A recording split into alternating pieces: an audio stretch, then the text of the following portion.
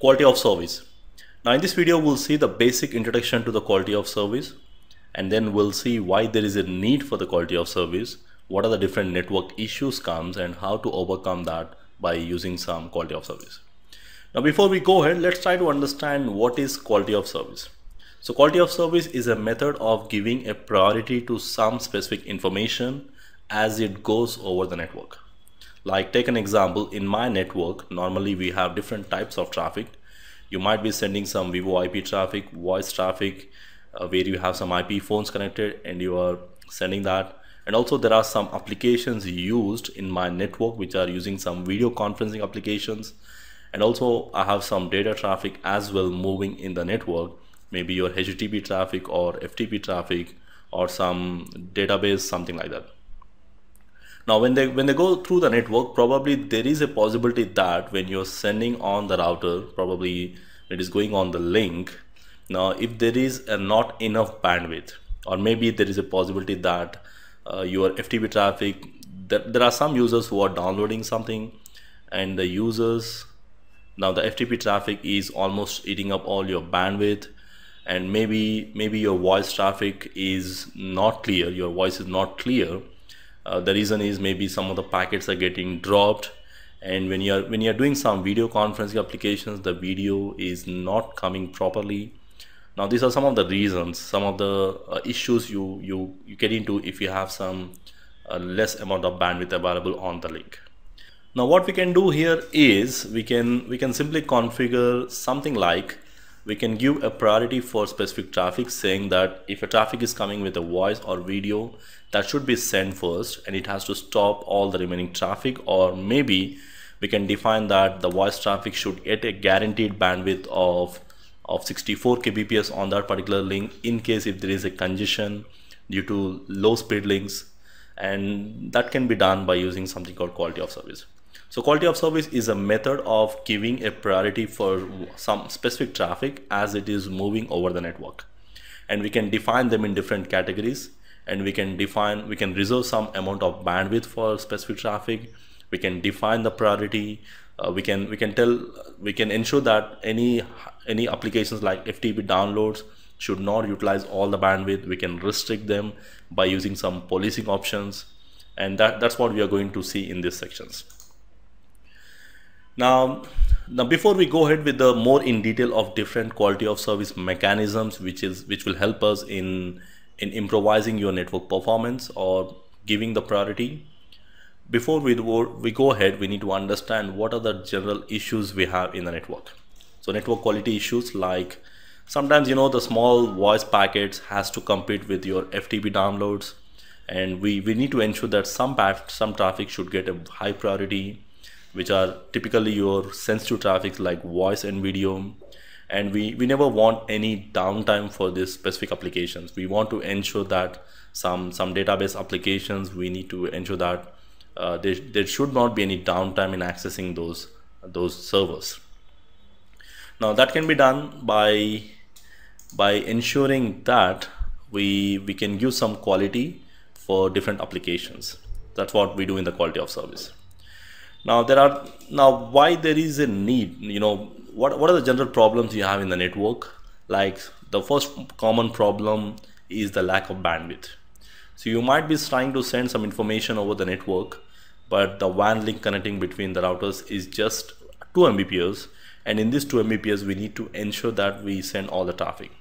Now if there is no enough bandwidth, then probably it will also lead to the packets getting dropped or network getting congested. So first let's try to understand where in which scenarios you will have some bandwidth issues. Like take an example, there is a user, a sender is connected in the LAN at a speed of 10 Mbps, and I have a receiver or trying to access the server which can support up to 100 Mbps. So probably when the sender supports 100 Mbps, it will try to send at a speed of 100 Mbps, but on the WAN link we just have 256 kbps. So probably the router cannot process the packets at a speed of 10. It's going to send at a speed of 256 kbps, and then maybe here 512, but at the end you will not be able to send and receive at the same speed. So the overall bandwidth from the sender to receiver, probably it will be the least bandwidth whatever we have. So the maximum available bandwidth equals to the bandwidth on the slowest link. So that's the maximum bandwidth you can send between the two devices. Or in those scenarios, probably we don't have enough bandwidth.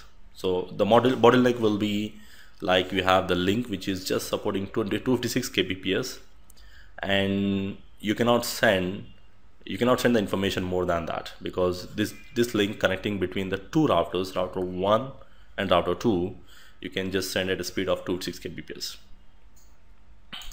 Now the next possible thing, now packet loss. The second problem is the packet loss. Now packet loss generally happens when the router receives the packets and it will try to send the packets. If there is based on the output queue, the number of packets it can hold, it will hold those packets before it send back again, and if it reaches the maximum limit, automatically it will start dropping your packets. So that is also one common reason. Let's say if you have a voice traffic coming up, and probably that voice traffic is queued, and maybe due to the output queue is full, then it is going to automatically drop your packets. And when you're sending some important critical traffic, we don't want that to happen. So that is one more problem here. Now if there is a packet loss, probably you will have some issues. If you are on the phone call, you will see the voice will break up because of some packets are getting dropped because of the congestion. If you're using some telephone conferencing applications, the voice and video will not be synchronized. Your picture is not clear again. And if you are downloading some files from some publishing companies, the files will be corrupted.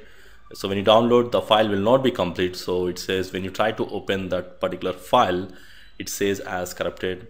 Or maybe if you're attending a call center, probably they say that please hold on while my screen refreshes, because when they try to refresh, it will take some time because of the network congestions. And these are the general problems you have in general non-commonly when we have some network congestions. Okay, so the first one was lack of bandwidth, packet loss. Even there is a possibility that your packets may get delayed. Now the delay generally depends. There are different types of delays. We have processing delay, where the time taken by the device to process the packets. Queuing delay is nothing but how long, because the packets will be queued before it sends outside. Probably that will also take some time depending upon the output queue again. And then propagation delay is the time taken before it actually sends outside. And these are all the things, these are all different types of delays matters. So when you're sending the information, it will also take some time depending upon the different types of delays as well. And then the fourth problem will be jitter. Now jitter is one kind of problem where the packets from the source will reach the destination in different delays. Like normally, if you are sending the packets at a steady stream, the delay from the source and destination, between each and every packet you have some serial delay, normally the common delay. But if you have some jitter, there will be extra delay here. So jitter is generally caused based on the congestion on the network, and the congestion can occur either the router interfaces or the provider or the carrier network if the circuit is not working properly. Now jitter again leads to some extra, maybe some unnecessary traffic including that. So the packets not coming at a common streaming, we call that as jitter. Now these are the four different problems we have with the network congestion, and to overcome all these things we need to use something called quality of service. Now quality of service will ensure that whatever the bandwidth available, based on the particular bandwidth, will give some priority for specific amount of traffic. Like we'll say that if the voice traffic is coming and also your FTP traffic is coming, we'll say voice traffic should be sent first before it sends the voice FTP traffic. And we are also saying that FTP traffic should not utilize more than 64 kbps. If it is exceeding, it will automatically drop it or reduce the priority, something like that. So we do this. We are efficiently utilizing the available bandwidth by prioritizing some specific traffic. and that is what we call as quality of service. So probably the next section we'll see some different QS tools which we use to make this possible. Just a quick overview on that, and in the later on coming topics we'll also get into each and every mechanism which is used to overcome these problems. Now in this video we'll talk about some of the QS mechanisms which can be used to overcome the network issues. Now majorly when you're working in a converged network, you have some voice traffic as well as a video traffic, and maybe you have some FTP traffic. So there is a possibility that your FTP traffics maybe utilize almost all the bandwidth available, and maybe your voice traffics may get delayed or it can be dropped, and that's something we don't want. Now to overcome these things, what we can do is we can implement something called QS mechanisms, which will ensure that we give some priority for a specific amount of traffic. Now the major problems with the network is the lack of bandwidth. Now the packets get dropped or delayed normally because of the lack of bandwidth, or if there is no bandwidth, there is a possibility that your packets get dropped as well. Delay and jitter, these are the general issues you have with the converged networks. Now we'll see the different QS mechanisms we can use to overcome those things. So the first one is classification and the marking. Now in your network we are sending some voice traffic as well as we have some video traffic, or maybe your critical traffic like database traffic, and some other traffic like FTP or HTTP traffic. Now the first thing what we'll do is we can classify the traffic as the traffic which is high priority traffic, the traffic which is a medium priority traffic, and we can also classify them as a low priority traffic. Now this method we call it as a classification. So classification is a method of defining the different types of traffic in different categories, so that we can define what kind of priority should be given for which traffic. Okay, so that's what we call as classification. And then the next thing what we can do is we can, as they move over the network, we can do some specific marking values with them. Like I can say that all the voice traffic coming should go with some marking of 7 numbers, something. We'll talk about marking more in detail in the next sections. Like whatever the video traffic coming should come with a marking of 6 or something like that. And as they go through the network, once it reaches the next device, based on the marking values we have, it is going to decide what kind of priority to be given for that particular traffic. So marking is simple. It's like a coloring of the packets as a member of some specific network, and it will be recognized throughout the network. So classification is differentiating the traffic like video traffic, voice traffic, mission critical data, or some signaling traffic, something like that. Now the next mechanism we can use something called congestion management. Now in the congestion management, what we can do is we can define a priority for a specific amount of traffic. Like let's say you have a voice and video traffic, and also you have FTP traffic coming, and if both are coming and there is a major congestion in the network, we want to ensure that this voice and the video traffic should be sent first always. Let's say this is your voice traffic, should be sent always first before it sends all your FTP traffic. Or we can arrange them in a separate queue so that it should not this will ensure that your voice or video traffic should always be given high priority, and there is a well less possibility of getting dropped. So we have some different queuing mechanisms for that. We'll talk about more in detail on that, the different mechanisms, class based, weighted fair queuing, low latency queuing. We have different options. So here we are just getting into some basic introduction of those things.